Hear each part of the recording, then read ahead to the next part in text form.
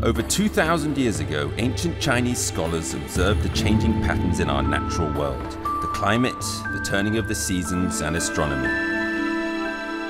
These scholars measured and divided the sun's annual movements into 24 equal parts, creating the 24 solar terms, which was used to govern agriculture in ancient China. Even to this day, this invention still guides the lives and traditions of hundreds of millions of Chinese people. Every year, around February 4th, the Chinese people welcome the first solar term, the beginning of spring, wearing silk flags in their hair and tying carrots with red cords to the trees.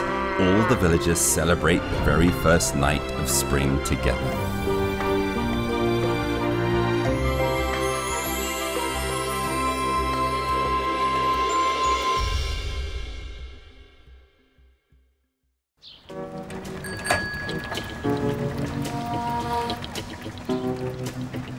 Hello, my name is Dominic. I'm originally from the UK, but I came traveling to China almost 25 years ago, and I've stayed here ever since.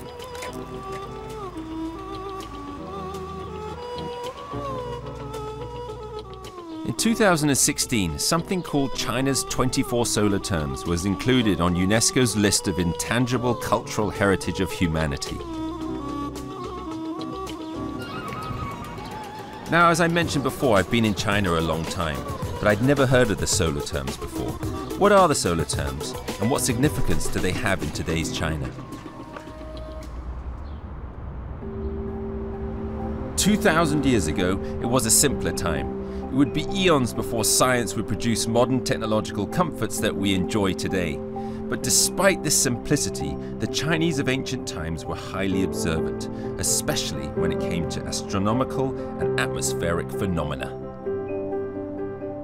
Taking into account the changes in the shadows cast by the sun throughout the year, along with the lengths of the days and nights, they charted and divided the annual motion of the sun into 24 equal segments.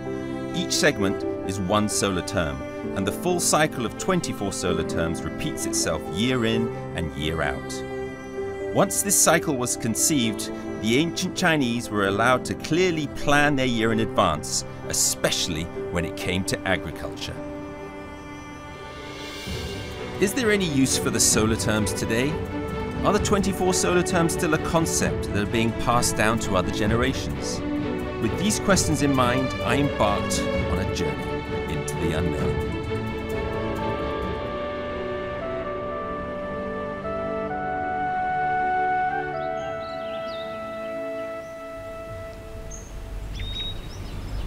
Shiqian is the first destination on my mission to understand the solar terms. Located in the mountainous and undulating landscape of southwest China's Guizhou Province, Shiqian has numerous waterways that wind their way through its rugged mountain landscape.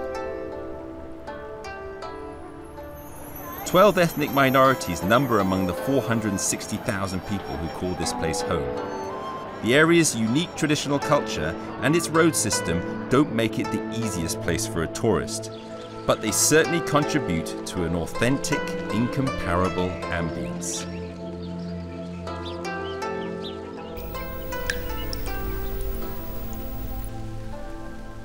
In my experience, any attempt to quickly grasp on a city's history, culture and customs should start with a visit to a local museum. I arrive in Shiqian Museum hoping to find traces of the 24 solar terms. There are countless examples of traditional crafts, art and folk culture on display at the Shiqian Museum. But as younger generations increasingly seek their fortunes farther afield, many of these traditions may be fated to exist only in a museum. One particular folk culture tradition, however, is luckily still being practiced today. Chun.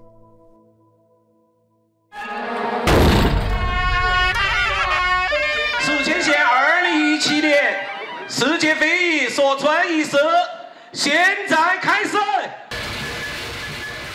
Li Chun, or the beginning of spring, as it is known, is the first of the 24 solar terms. It marks the starting point on the wheel of the 4 seasons, when the world is all revived.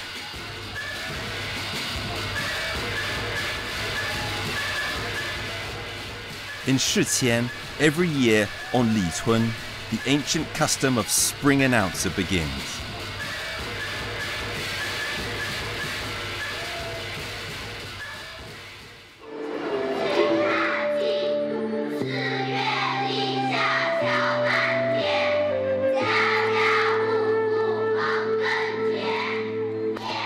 The people who play a central role in the gathering and its associated ceremonies are known as the spring announcers. They are the ambassadors of spring.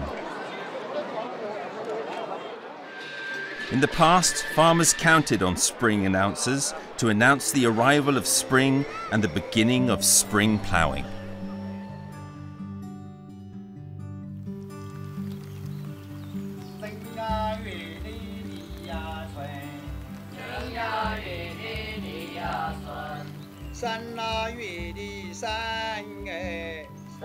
Fen Wanming is admired in his county.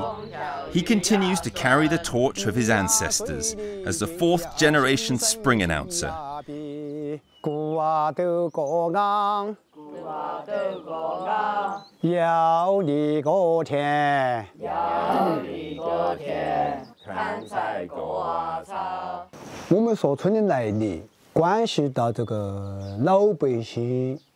...24个节气，每一个月催老百姓做活路，哪个月该做南活路，哪个月该做个南活路。今天立春，我们这个说春的来源就是从唐朝时候李世民他这个皇帝打到这个地方来班师回朝过后，才问我们要个南关，所以我们祖先就有个子孙关。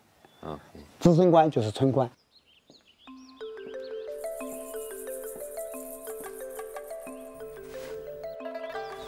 Feng is at his busiest each year on the 10 days before and after Chun.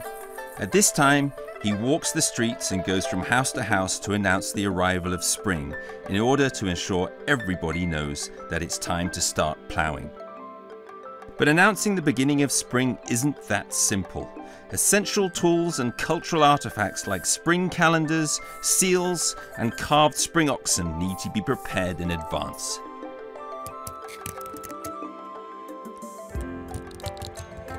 Spring calendars are carved onto wooden blocks and contain the 24 solar terms and applicable farming information for each term.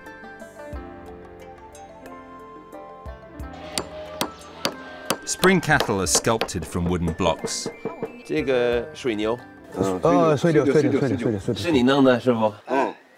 真好。你什么？要跟前老百姓吃饭，就靠它。这个就是到时候出去。 说村，就得带上这个。就是讲他了吧？方师傅在这儿，又开了一个出版社，是吧？你在不停地在印刷，是吧？这个春地的意思就是说，一年四节，越大越小，啊，至少24个节气，哪个月下种，哪个月怎样，啊，哪个月好潮，每一个月都有它的意义了吧？就是这样就。 对，翻过去就摆到那边了。Oh, it's the most beautiful calendar ever. 怎么样？可以，可以。好。 The spring teller was an occupation authorized by the emperor in ancient China. A hat and gown signifying their rank was their uniform, representing their status and level of knowledge.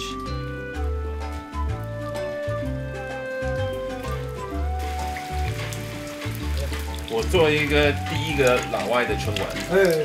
很棒。Everything is ready, but before setting out, Feng pays his respects to heaven, earth, and his ancestors. He seeks the blessing of his work and looks to empower his chanting to benefit the farmers.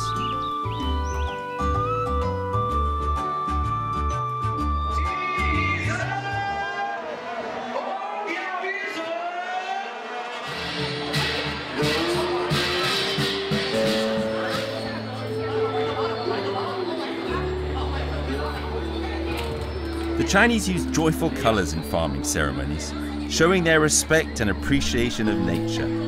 Oxen have helped Chinese farmers for nearly 3,000 years.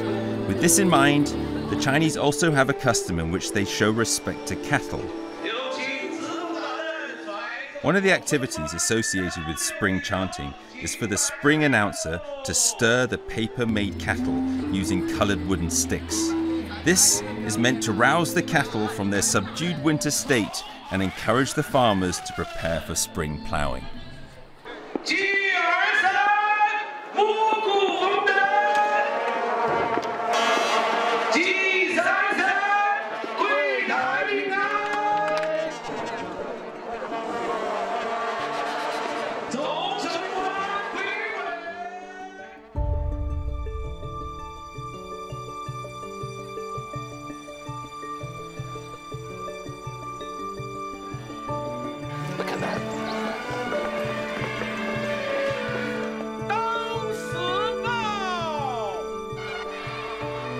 After the ceremony, the real cattle are also warmed up.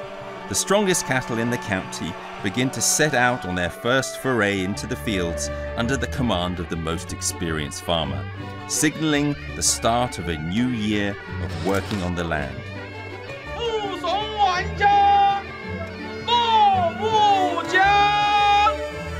Spring ploughing is a top priority for farmers.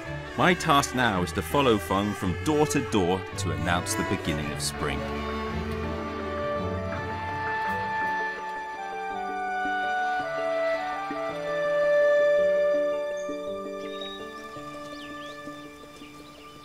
Every year at the beginning of spring, Feng Wanming traverses the mountainside and visits all the villages around Shiqian.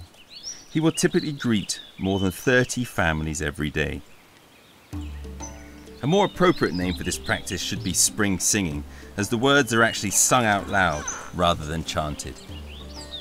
Chun 在山崖中，铁对立着，铁对立着，身看高而上，高而上。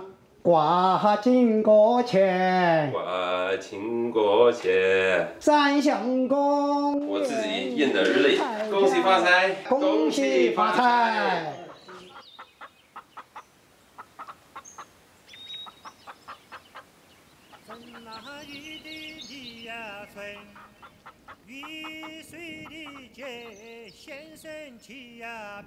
Sowing at the right time is essential for reaping a good harvest.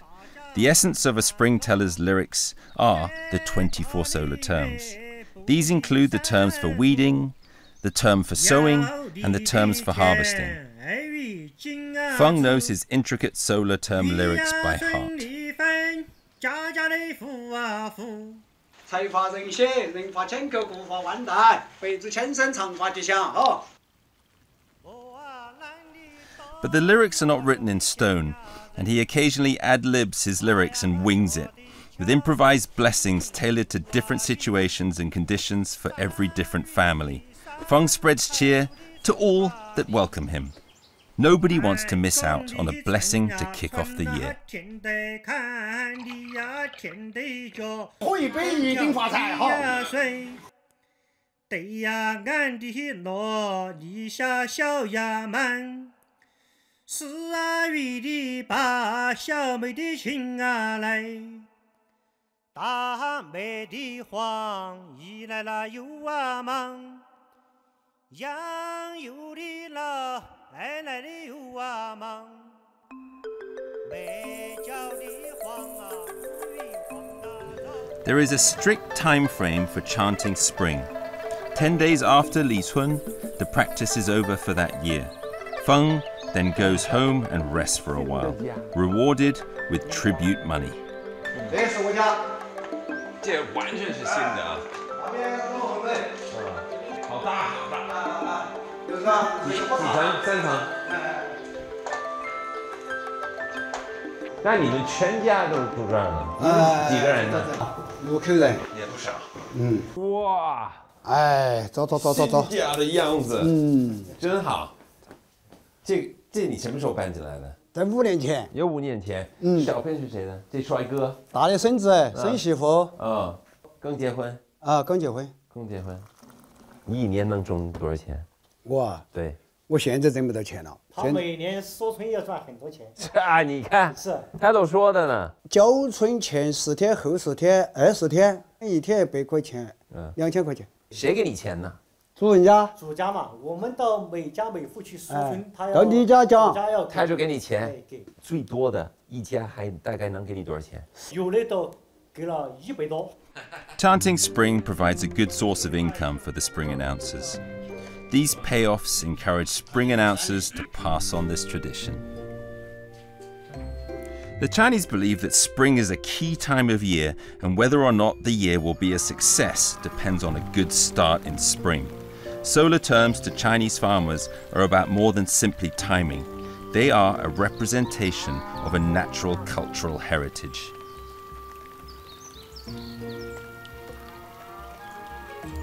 When farmers start the spring ploughing, Feng's job is done. He stores the tools and props in his old house on the mountainside. 你唱这首歌，你是从什么时候开始呢？从5、6岁就开始学起，我们的父母亲就教起，大多数传男不传女。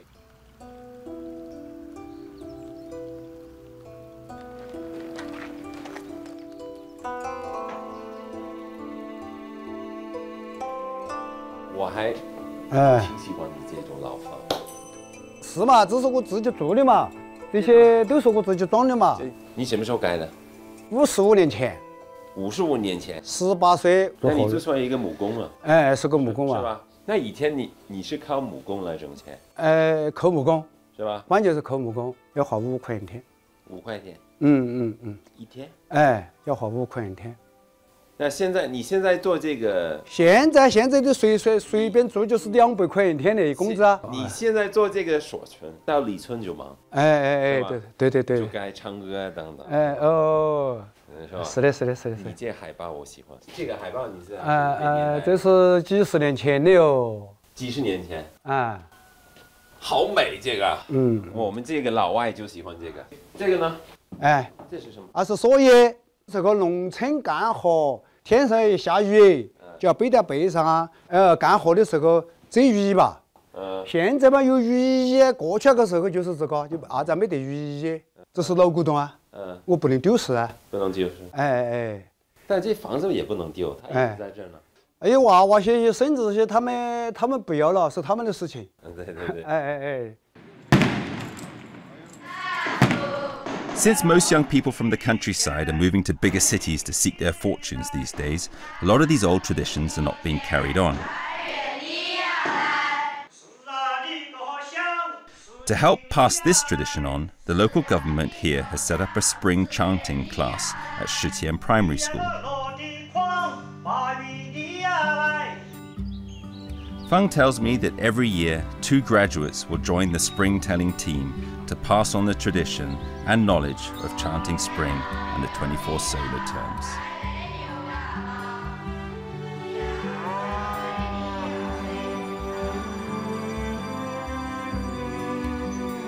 I believe the reason why this tradition has been carried on for thousands of years is the Shiqian people's age-old dependence on the land and their deep respect for nature.